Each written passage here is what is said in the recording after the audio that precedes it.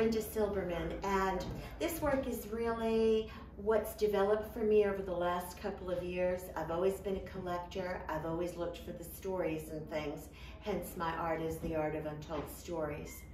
This first piece kind of is a blend of Shakespeare and theater, but when I found the Black Queen, I decided it was really her dinner party. You have old frames, pieces of needlepoint, old quilts, all coming together to suggest a story.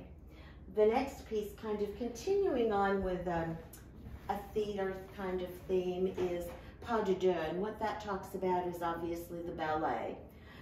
There are old vintage pieces of ballet. This is actually a photograph of the Orpheum Theater in Memphis that has been restored. Again, I'm always called to old frames, a vintage dress from the 1800s, old toe shoes. You can really picture this theater at night when it's quiet and all you can hear are the swipes from the toe shoes.